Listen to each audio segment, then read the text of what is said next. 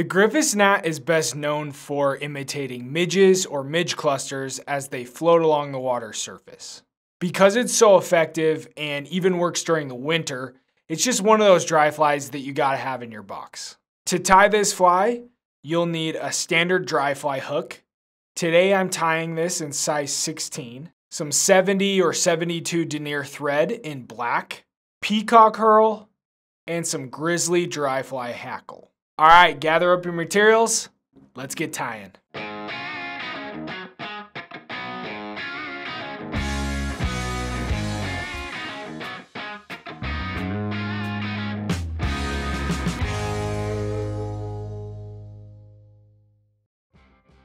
So first things first, let's get our hook secure in the vise. Now grab your thread and we're going to attach it to the hook using a jam knot. This is done by taking a few wraps forward and then wrapping the thread back over itself a few more times. Now that it's not going anywhere, let's snip off that tag end with our good tying scissors. Now we're going to lay down a solid, even thread base, and we'll wrap our thread all the way back to about even with the barb or right where the hook starts to bend. A helpful little tip here, you want to keep a little bit of space in between the front of your thread base and the eyelet. We'll be using that space later on in our tying process. Now we're going to grab some peacock herl.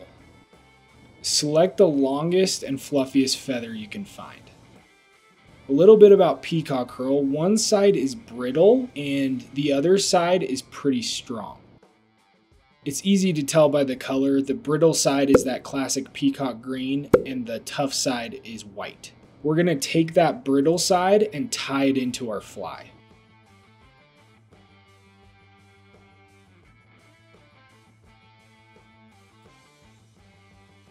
With that peacock herl tied in, we can just grab the brittle end and pop it off with our fingers. Now let's talk dry fly hackle. So here I've got a beautiful high quality grizzly whiting saddle. I'm going to pluck off a feather and using a hackle gauge check its size.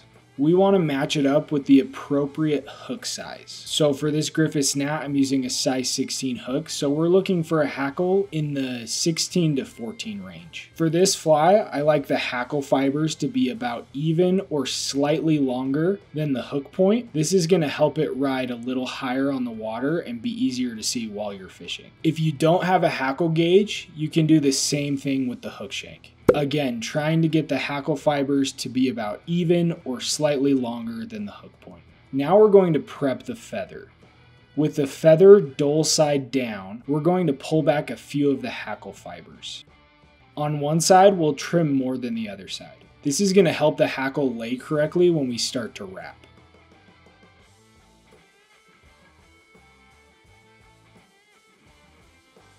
With the short side down, we're going to tie in our hackle back to the end of our thread base.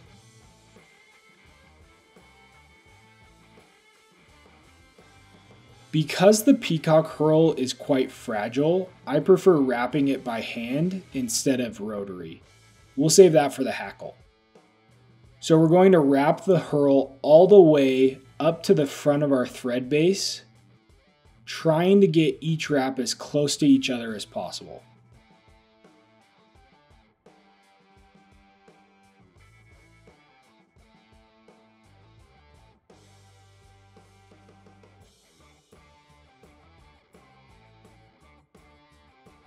Now we're going to hold the herl in our right hand and bring the thread up and over a few times, locking it all into place.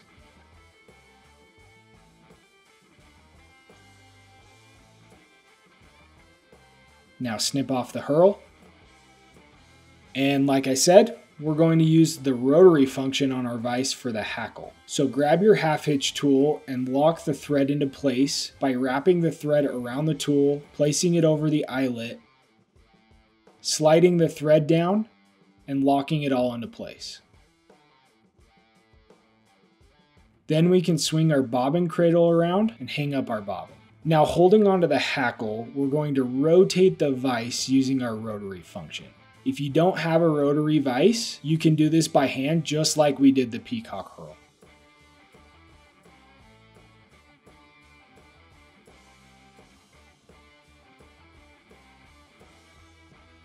We're going to wrap up the hook right up to where we ended the peacock herl. Same thing, hold the hackle in your right hand, take the thread up and over a few times, locking it all into place. Then snip off the excess hackle. Now, I like to take our thread and make a little head on our fly for two purposes. One, it's going to make a nice spot for our whip finish to happen. And two, it's going to keep our hook eyelet clear of any stray hackle fibers. This is going to make it easier to tie that fly on when you're out on the river. So let's brush back all the fibers with our fingers and make some nice flat wraps. Now that we have a clean thread base, we can whip finish.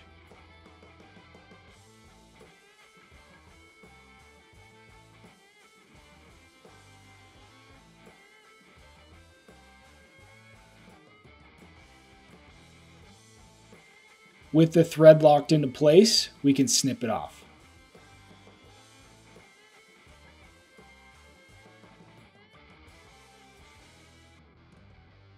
And there you have it. If you enjoyed this video and found it easy to follow, be sure to check out all of our tying tutorials here. And if you want some help getting that Griffith gnat in front of a fish, we release tons of tips, tricks, and tutorials every week to help you do that. Definitely subscribe. Thanks for watching and live real life.